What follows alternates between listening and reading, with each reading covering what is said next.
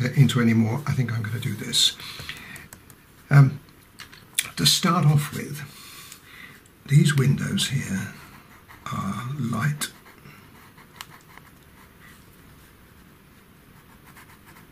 Now I'm going to put some white on. Now I'm only going to do one because I want to see how it looks compared with the rest of the colour. Now I've got to put a colour on there. Now what I'm going to do here is I'm going to put a light grey. Where's my light grey, Colin? Here we are, a light grey. I'm going to put a light grey here, and I can do the whole thing for you, but if I just start the ball rolling, it will go to about here. Now this is where the shadow takes over. Now that will go in there like that, and where the shadow takes over, I'm going to use the other grey, which is the medium grey, and that will go on everywhere else. Now you will say to me straight away, that hasn't got any base colour on it, Colin. No, you're quite right, it doesn't. But you see, what we'll be doing here is we want texture, and this will give it to us. Now let me just finish this off, and then I can complete it. Now I don't want to press too hard here because I'm going to put lots of colour on it. But this colour can also go into the grey. So I'm going to have an edge. Now the reason I put the light grey on is because I wanted it to have a good start. In other words, light grey here, darker grey over here. So make a bit more sense when I blend that in a tick. I want to try to get as much coverage on the paper as I can, so what I'm going is going in between these. There you go, I've done it. The lines of the paper.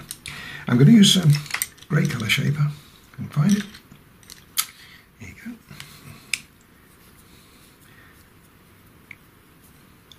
Bit of a clean.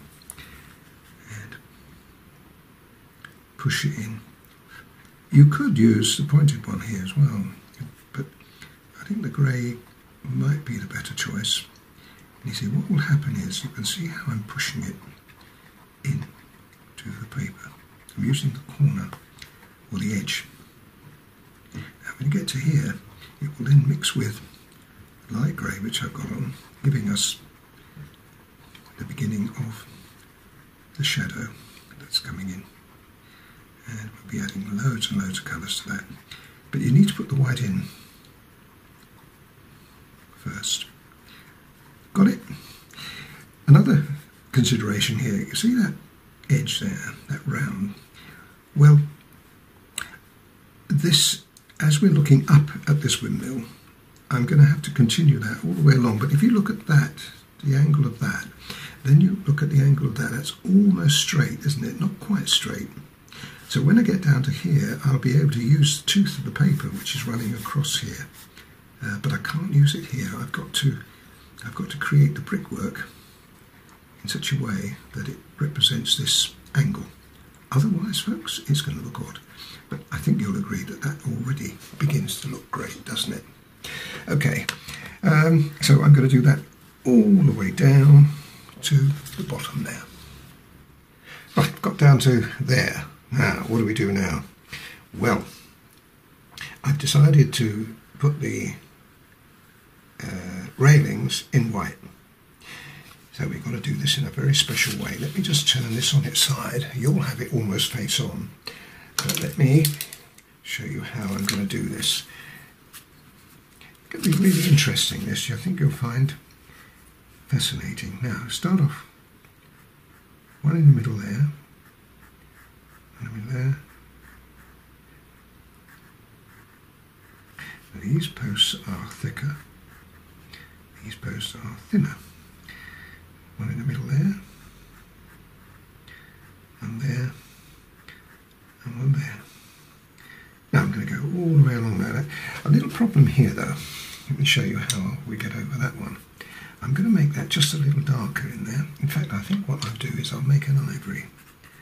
Make it ivory in there. This is grey, this is white, but we'll have an ivory door. And maybe just a little spot of grey in there, dark grey.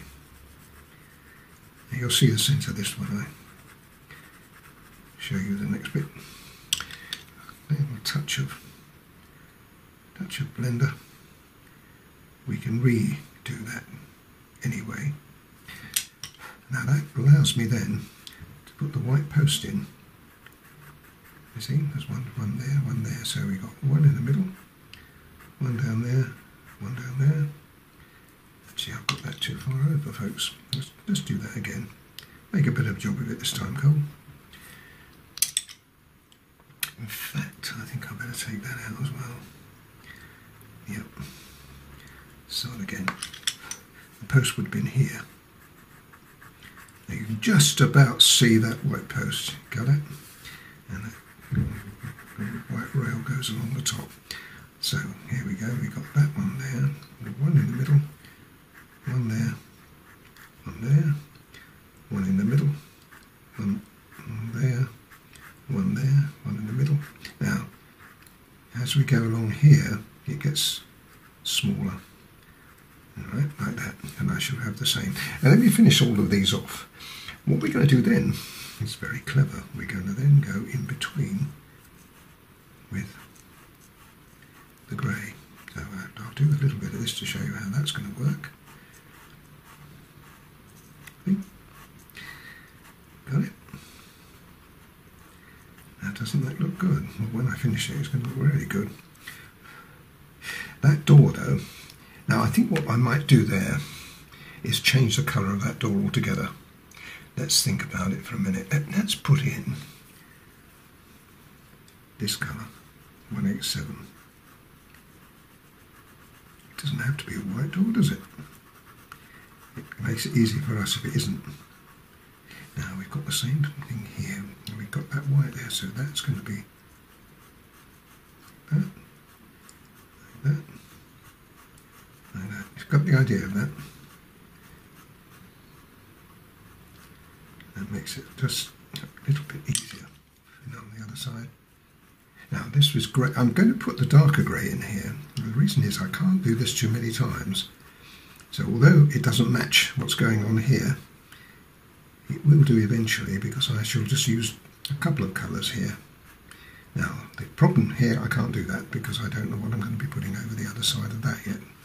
It's the same over here. I've got, when I come down here with it, you see I've got green, but the problem with it is that goes all the way around the building. Are you with me? So although I could put the green in, it wouldn't be representative. So I'm going to have to work that out later. So I'm going to have to work that out later. But this is fairly easy, so let me continue with this. I hope all this is making sense to you. It will do when I finish it. Now we come to one of the best bits of the picture. Let me show you how this was done.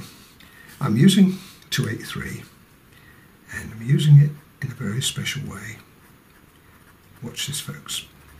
Now I'm going to show you a line of this, and then I'm going to carry on because it's a long job, and then you can watch me in little bits as I go through the picture, particularly when I get down to a window. And what you're doing is you're imagining you're putting brickwork in here. Now you can see from above that it doesn't look anything like that at the moment. Now here it goes on quite strong. It's not until you get to here that you lighten it off. Now remember, we've got light grey underneath it there, so it's automatically going to be slightly lighter, but with, and we got to think that we're coming like this. Got it? Now I know that's hard, but the more you do, the better you'll be at it. And we've got a lot of brickwork in this picture. That's good practice. Now when we get to here, we're starting to think, do we need a bit lighter? You see above, it's a little lighter. Now what we do, we've got the grey coming through, so we can use the grey we put underneath that to lighten. So what you do is you make the pressure on the pencil just a little lighter.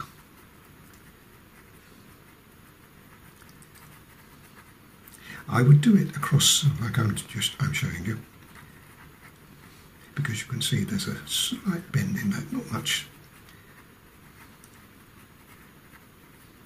But there you are, you see. Now, having done that, we then go back in with another colour, which is that one, gosh, that is 181. 181 can come down here, just giving us the edge like that. And then we can come across with this. This is a bluey grey, so we've got a really nice combination of colour there.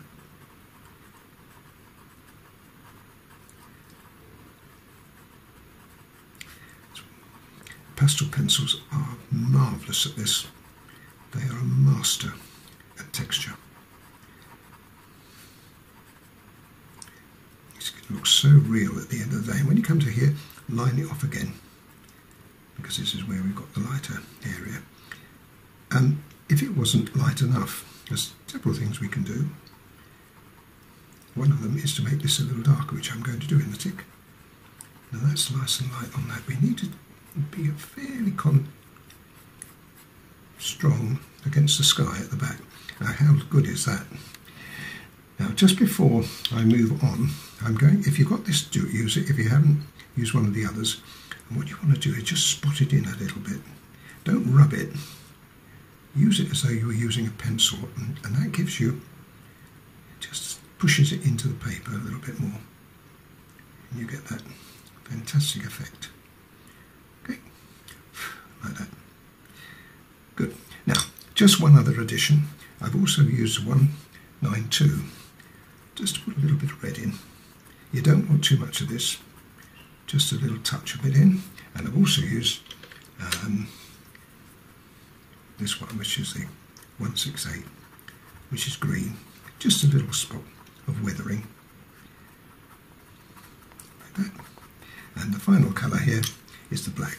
Now I've used the black here underneath there to darken it, but you do need to put just a smidgen down the edge of that, because it gives you just that little bit more depth on that side. And this is when I said you can make it darker. That's where you can do it. You can bring in the black in just to darken it off, so you get a lovely sweep round there of dark to light. Now you can see how long that's taken me to do.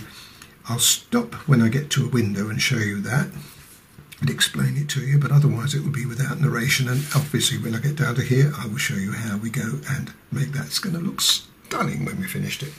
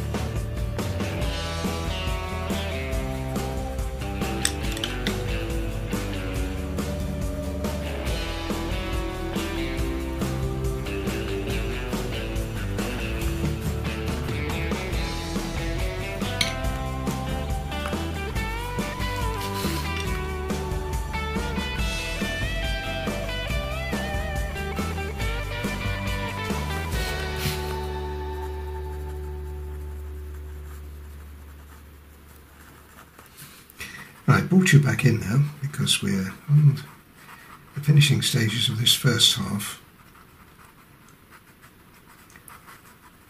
and you can see that I've gone right along that edge, giving us a nice crisp white rail, and just putting finishing touches to this edge. Notice you'll see the contrast between the tree and the building is tree dark, building light, tree light, building dark. It gives you a really nice effect that way. So that's more or less it. I just want to make a little more strength over this side with the 181. Remember, it's only had, apart from the greys that were put on, it's only had the 283 in there. And let me blend it. Actually, this is the key thing here. We push the colour into the paper. And you see as I go along, the sparkle disappears.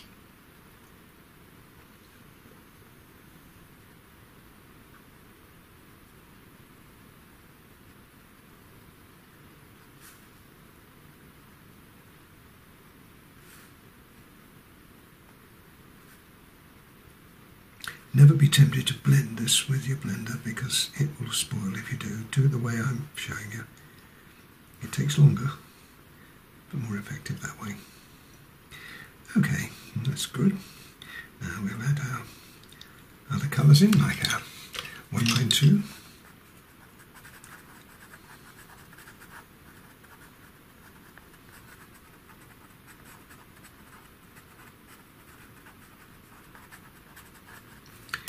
Green. I've also added a touch of ochre as well, which you haven't seen yet because I added it afterwards. And let's see, 182. Not a really appreciable difference between that. It's when you get this lighter, which is 184, that you get a slightly change in tone. And I can come over here, and then the final colour that I put on there was the red 118, and that gives me the red bricks, again only in places. A little bit of black. Now the black can come in here because I want that to be a little stronger. Okay. And on this edge and into